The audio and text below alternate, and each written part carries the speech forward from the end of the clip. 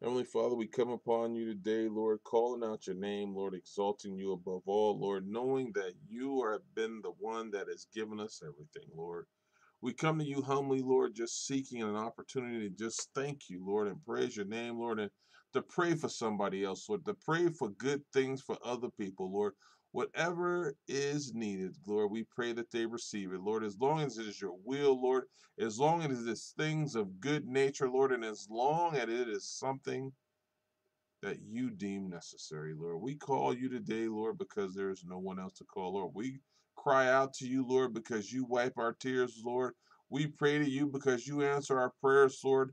And we need your love in this world, Lord. We need your love upon us, Lord. So shower it down on us, Lord. Let us see your love coming down on us, Lord.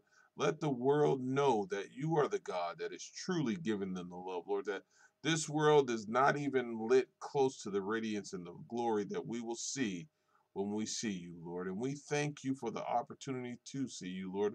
We thank you for the ability to have eternal life, Lord. We ask that you keep loving on us, Lord, as you always have, Lord. We ask that you make us more faithful to the covenant that you've given us, Lord, as you have been faithful, Lord, and unwavering, Lord, and help us to stay stronger, Lord. Let us stay connected to the vine as you have told us, Lord, because we can do nothing on our own, Lord, and we will fail and we will die, Lord. So we thank you again today, Lord, for everything, everything. In the mighty name of Jesus, amen.